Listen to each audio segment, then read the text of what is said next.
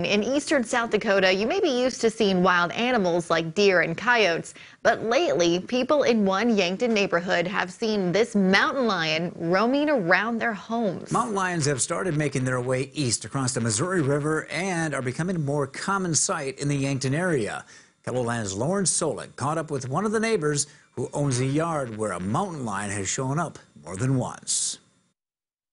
One day that somebody, the neighbor on my west, had called me and said, "Jane, you had a mountain lion in your backyard." Jane Pugh's neighbor says the big cat passed through her yard here and down to the riverside. A week later, her neighbor to the east caught this picture of the mountain lion on his trail camera just below her house on the river. A lot of sightings, and especially like paw prints and stuff, people see out by the lake.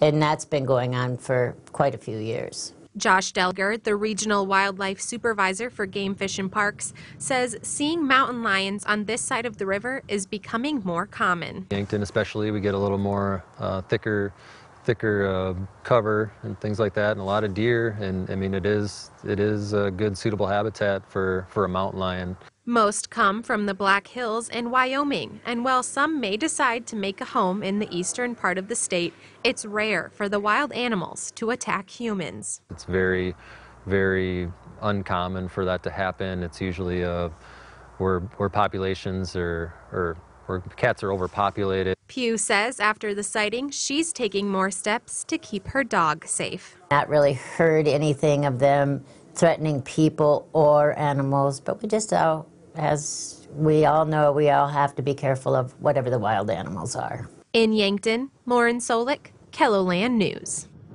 So how common are mountain lions where you live? You can find out at our KELOLAND.com original report, where you'll also find some more trail cam pictures.